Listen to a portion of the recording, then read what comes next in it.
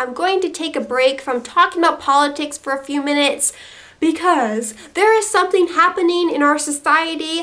It's been happening for a while. I feel like it's reached new heights and I just have to address it because somebody's got to, and it bugs me. There is a lot of songs about butts on the radio right now because you know I'm all about that bass, My anaconda don't, what? None unless you got buns, hun. Huh? What? You got big booty, big booty. You get the gist of the songs, I hope. Songs about butts are nothing new. Sir Mix-a-Lot couldn't even lie about liking big butts. But what is new is these songs are being applauded for promoting body positivity. Now I'm all about owning what you have, either accept what you got or try to work to change it. Before I continue, so you know where I'm coming from, I've been underweight pretty much all my life. I've never had a problem with eating. I eat normally. I've actually struggled to gain weight. I'm not asking for sympathy or people to feel sorry for me. I'm fine with myself, but I find so much of the whole body positivity, body acceptance thing to be so hypocritical, and I just want to point it out. Because some of these popular songs really do not deserve the body positivity label. Here are some lyrics from All About That Bass by Meghan Trainor. She says, referring to her mother, of course, "Boys like a little more booty to hold at night.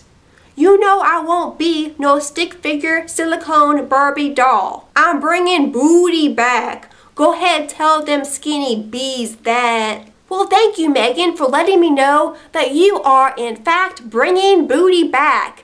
I didn't even know that booty had left, nor did I know that sexy had left and had to be brought back in 2006 by Justin Timberlake. I'm getting mixed messages from you, though, because you say I'm perfect from the bottom to the top, but apparently what matters is men, they like the boom boom to chase. And then there's Nicki Minaj's Anaconda. Here are some of the lyrics. F the skinny bees in the club. Wanna see all the big fat butt bees in the MF club. F you if you skinnies bees. What? Yeah, I got a big fat butt. Come on. Wow, nothing says body positivity and encouraging women to accept their body type like saying F you skinny. Well, at least it's not passive-aggressive, it's pretty direct. It's not really surprising that those songs are being applauded by some in the whole body positivity, body acceptance movement,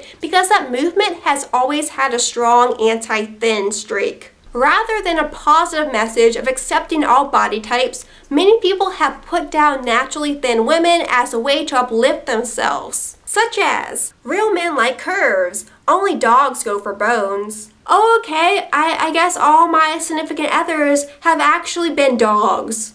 Screw society. This is more attractive than this. Really nice of you to tell a woman in a bathing suit that she is not as attractive as Marilyn Monroe. Real class act. Real women have curves.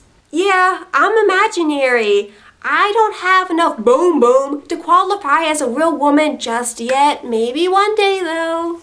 0 is not a size. Should I wear clothes that are too big for me so you feel better about yourself? Curves, because nobody likes to snuggle a stick. Nobody wants to snuggle with me. Don't tell me you're for body positivity and then you go on and bash other women's bodies.